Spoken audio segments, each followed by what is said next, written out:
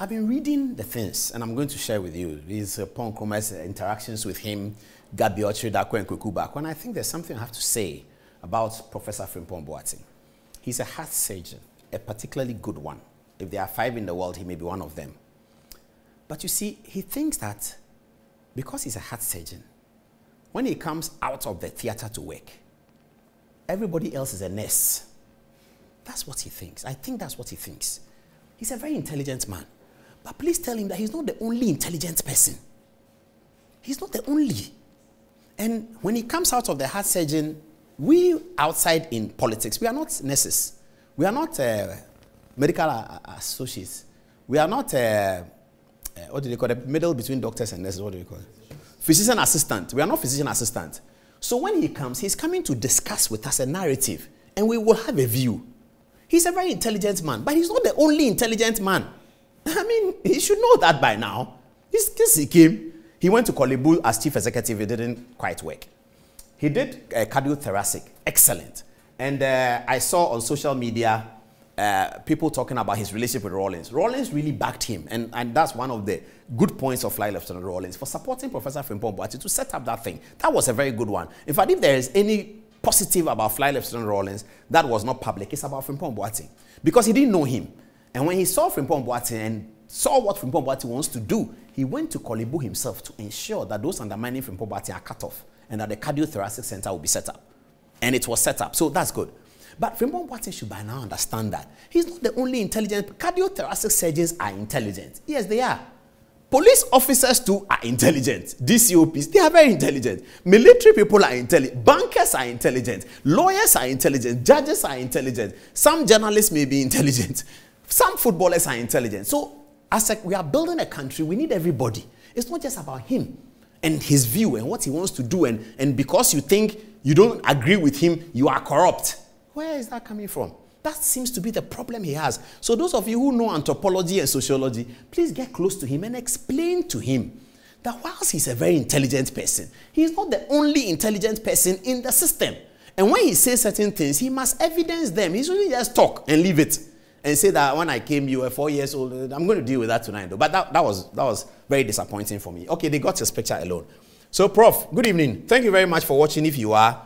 We think that you are a great cardiothoracic surgeon, but some of the things you've published, we will interrogate them and we will respectfully disagree with you, Prof. Because you are not the only intelligent person, you see. You are not the only intelligent person. You are, and Ghana needs you. We all need you.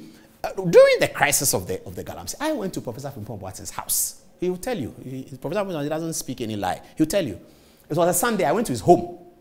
Now, I had gone to his home because some people had called me, and you see, because I have been against the winner-takes-all principle under the Constitution, I'm always eager to support people who think that the winner-takes-all has affected them negatively. So I'm always eager to do that. So some NDC businessman called me and said, listen, Paul, Ministry of Science and Environment, I've done work for them. They didn't pay me. My own people didn't pay me and they lost the election. Now Professor Frimpong Boateng says that he doesn't want to pay me.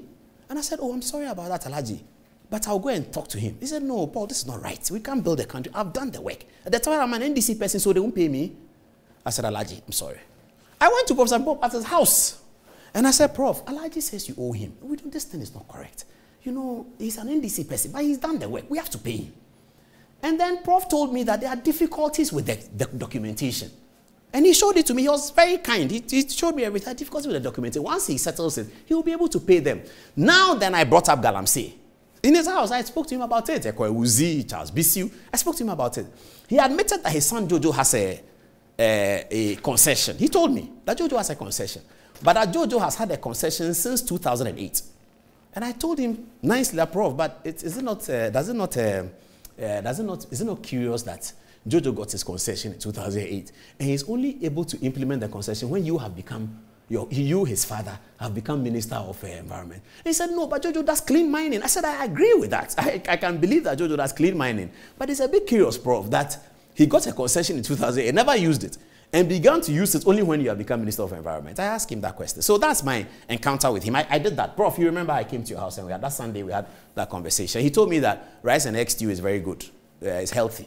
I remember he told me that as well. And then he told me about how he does church in his house every Sunday. He doesn't go to church. And we talked about all of that. So yes, I understand his passion against Galamsey. I understand it.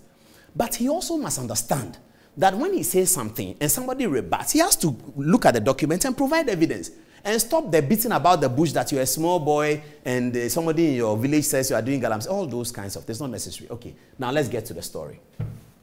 Let's bring back the Opon-Nkrumah. Let's get to the story and do the Opon-Nkrumah one. It's 13 past 12. We'll finish very soon. Okay, is it going to come? Yeah, it's going to come. Okay, great. All right. So we are going to start with what Professor Frimpong Boateng said. We've summarized it, and it's as follows.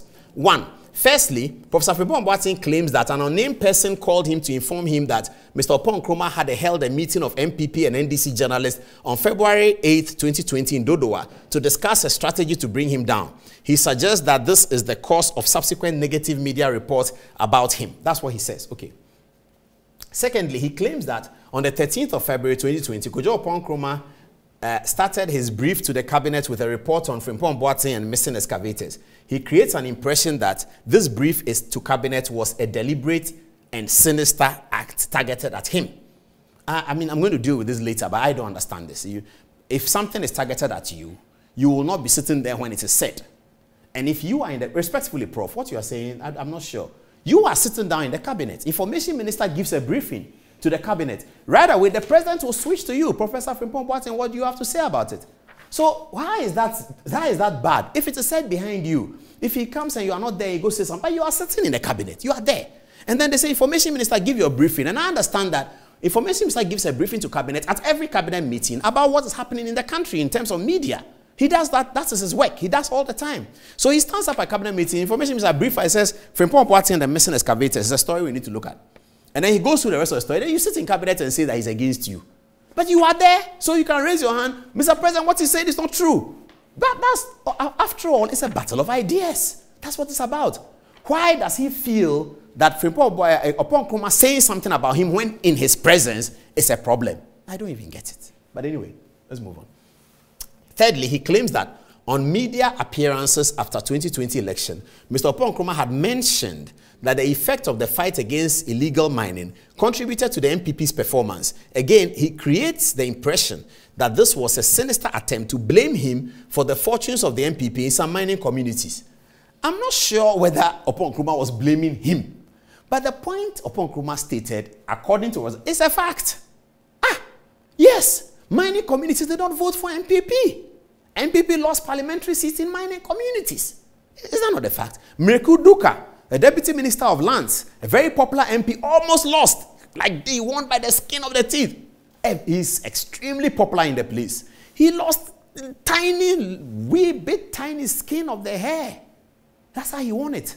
So it is true that MPP's fortunes was affected by illegal mining. How is that against him? You see, please, you people reach him, sociology, go to him. And he's a nice guy. Go to him. Explain to him that it's not against him. He's a heart surgeon. He's a very good heart surgeon. But it's not against him. He should understand that it's not against him. All right.